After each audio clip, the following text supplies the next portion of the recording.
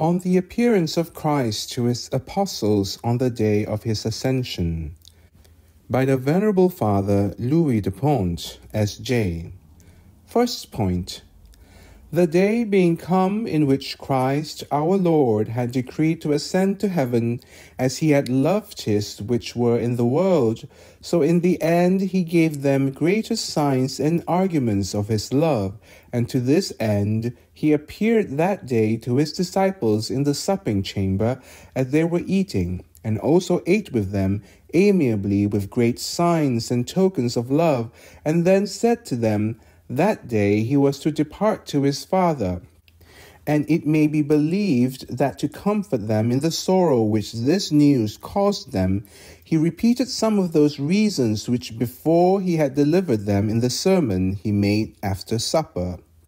First he said to them, I go to prepare you a place, and if I shall go and prepare a place for you, I will come again and will take you to myself, that where I am you also may be. As if he had said, I ascend to heaven to open the gates, and to give entrance to such just persons as have deserved the same, to the end that they may enjoy the mansions which are prepared for them in the house of my Father. Rejoice ye, for I will come again to fetch you in the hour of your death, and will lead you with me, placing you in that place which my Father has designed. Colloquy. O my beloved, ascend in good time up to heaven, since it is thine and was principally created for thee. But forget not to return from me, that I also may come where thou art, assisting me with thy grace, to the end I may be worthy to be admitted into thy glory. Amen. Then immediately he added another reason, saying, If you loved me, you would indeed be glad, because I go to the Father, for the Father is greater than I. That is to say, if you love me, you ought to rejoice at my honor and my contentment, because I ascend to my Father which is in heaven, who is greater than I, as I am man, and is to honor and glorify me, setting me upon his right hand, where I shall enjoy with quiet that eternal kingdom which I have conquered by my passion. Colloquy. I rejoice, O most sweet Jesus, that thou ascendest to thy Father, because I love thee more than myself, and desire thine honor more than mine own. And since thy Father is also mine, I have great hope that thou wilt hereafter bring me to enjoy his divine presence. Thirdly, he further added, It is expedient to you that I go. For if I go not, the Paraclete will not come to you. But if I go, I will send him to you. As if he had said, It does not only affect my honor that I ascend to heaven, but also your profit, to the end your faith may be perfected, your hope erected, your charity purified, and that the plenitude of the Holy Ghost may come down from heaven. For if I ascend not, the Holy Ghost will not come to you. As well because it is decreed that I ascend first and send him from thence to you, as also for that yourselves are not well prepared to receive him, because you adhere with a certain kind of carnal love to my corporal presence, which manner of love it is necessary for you to cast off, that you may be capable to receive so sovereign a gift. Wherefore, O my soul, consider attentively that thy God is a spirit, and that he will be loved with a spiritual love, quite exempt from all savor of self-love. For if to love the corporal presence of Christ with a love less pure, and with some self-interest, hinder the coming of the Holy Ghost, how much more will the inordinate love of thyself, or of any other creature, hinder the same? Colloquy. O sweet Saviour, Govern my soul as seems best to thee, and if it be expedient for her spiritual profit, that thou absent thyself from her, and withdraw all sensible consolation, thy will be done. For I know for certain that thou wilt send the Holy Ghost, the Comforter, in due season, with that plenitude that is requisite for her to persevere in thy love. Second point. After that Christ our Lord had comforted his disciples, he said to them, Stay you in the city till you be endued with power from on high. In which words he promises to them the coming of the Holy Ghost, but in a manner very mysterious, as will appear pondering each word apart by itself. First, therefore, he says to them, Sedete, sit here, or tarry, that is to say, be quiet, to teach them that the quietude of the body and of the soul, with the calmness and stillness of the heart, is of great importance to receive this celestial gift. Moreover, to admonish them that they should expect with patience and longanimity, without hastening more than was expedient, referring the care hereof to Almighty God. And for this cause he would not assign a certain day wherein he intended to send the Holy Ghost, that so they might daily expect him, daily ask him, and daily prepare themselves to receive him, but only said to them that they should be baptized with the Holy Ghost not many days hence, to the end that they should take comfort hereby that the delay of his coming should not be long. Hence I will learn to expect with quietness and patience the coming of the divine Spirit with that plenitude which I desire, referring the day of his coming to the divine providence according to that of Isaiah, saying, He that believeth, let him not hasten. Secondly, he said to them that they should tarry in the city that is of Jerusalem. And although it might have seemed more to the purpose that they should have gone to the desert, or else to some mountain, separate and apart, there to expect with quietness the coming of the Holy Ghost, yet he willed that they should expect the same in the city, as in a place frequented by many people, because the Holy Ghost was not sent for them alone, but for the good of all men, and therefore it was desirable he should be given in a public place, from whence they might presently issue forth to preach the law of Jesus Christ, conformably to the saying of the prophet Isaiah, The law shall come forth from Zion, and the word of the Lord from Jerusalem.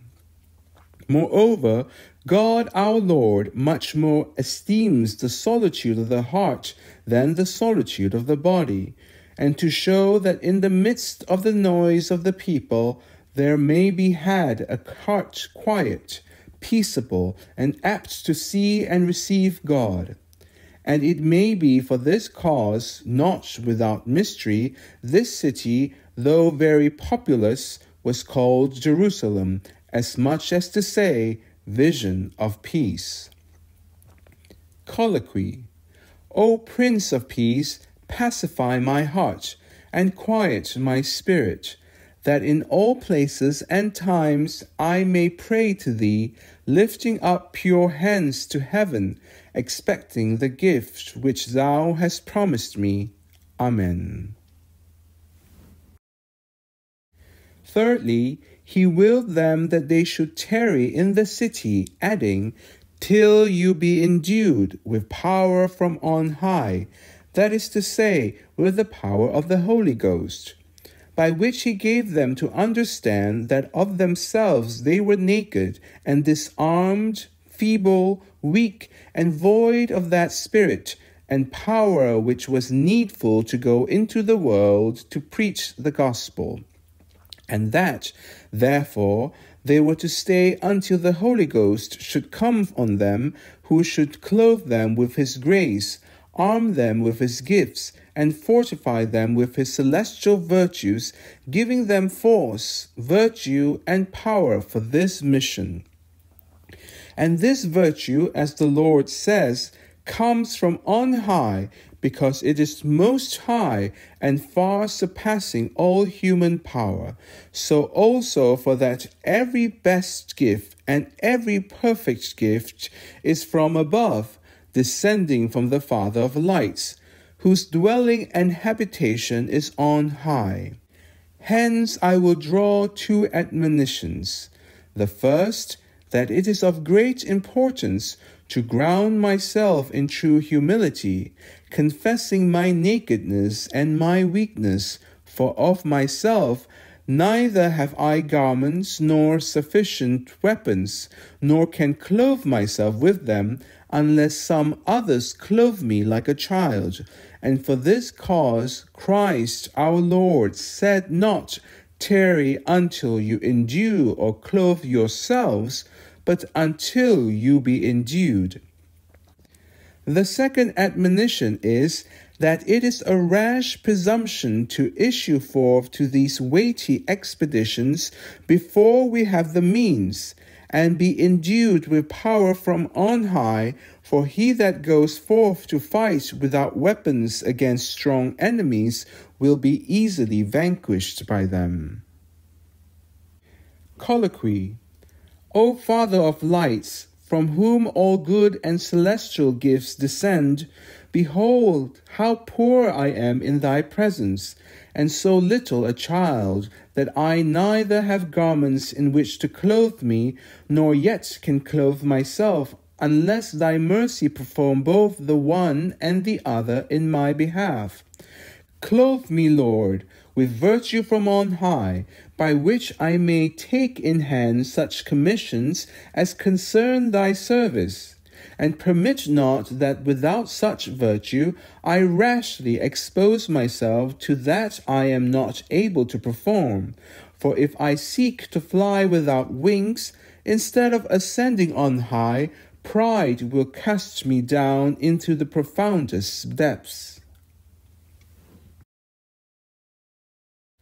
Christ our Lord, in saying to them that they should tarry in the city till they were endued with power from on high, gave them to understand that as soon as they had received this power, they were to issue forth upon his business.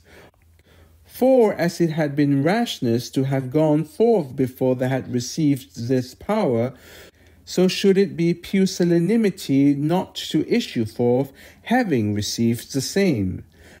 The apostles, therefore, presently issued forth, as will be seen in the next meditation.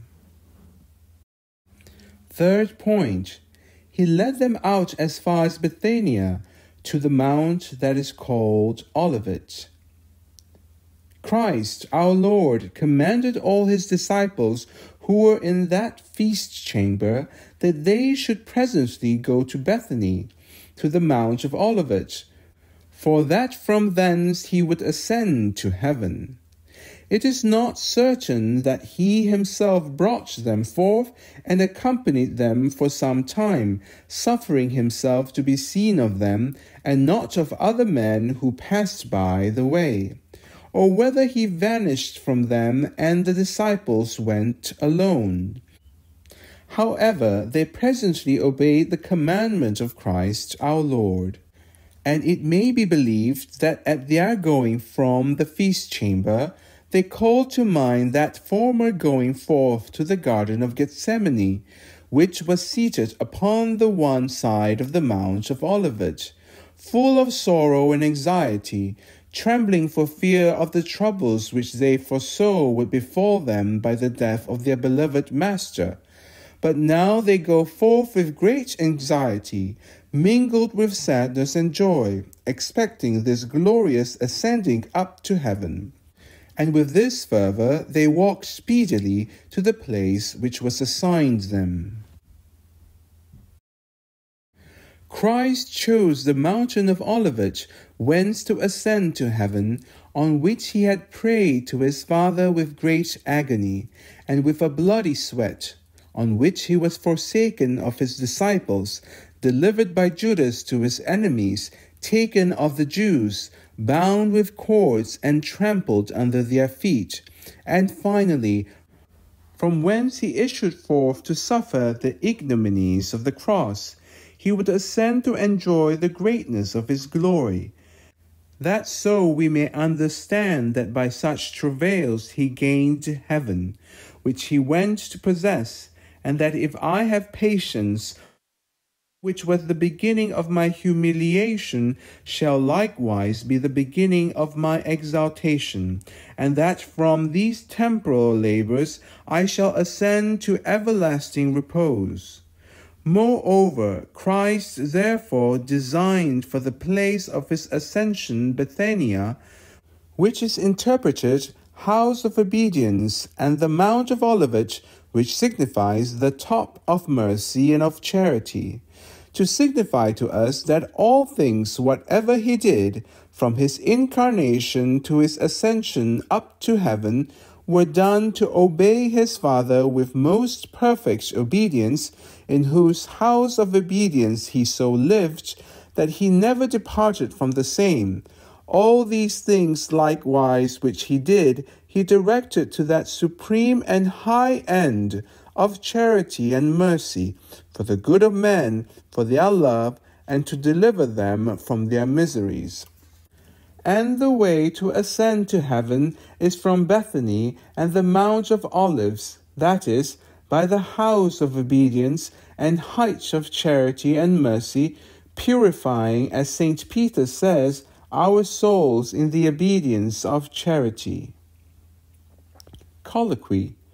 O only begotten Son of the Father, who by the ways of obedience and charity ascendest to sit upon his right hand, assist me, I beseech thee, that during my whole life I may dwell in the house of obedience, never departing in the least point from thy holy will, endeavoring always to ascend to the highest degree of charity and mercy, till I come to arrive with thee to the highest of thy glory, where I shall see thee and enjoy thee for all eternity. Amen.